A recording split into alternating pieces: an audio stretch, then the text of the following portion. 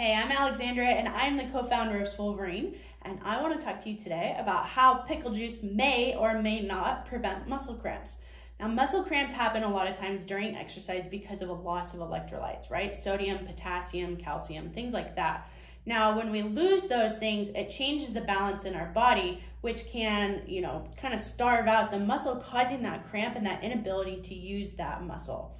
Now, I don't know if you've seen it. I've seen it online or on social media, bodybuilders drinking pickle juice and jars of it, and they're like, it's so good. You're like, why? It's gross, it's salty.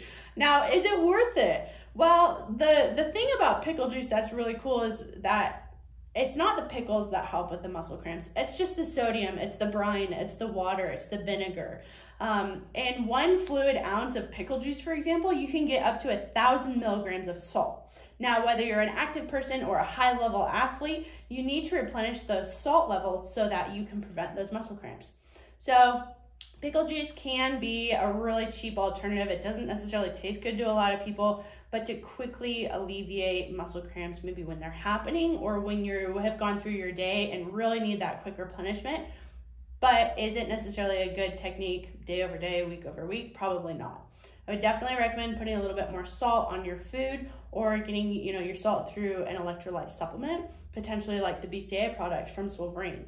So if you're looking for a good option right away to help with muscle cramps, pickle juice. If you're looking for a more sustainable option, put more salt on your food or opt for that supplement. If you're looking for more answers to questions like this, visit Wolverine.com. We have hundreds of resources on the blog for you to check out completely free. Training, nutrition, all types of tips on there. Make sure you subscribe to our YouTube channel so you can get notifications, and we will see you next time.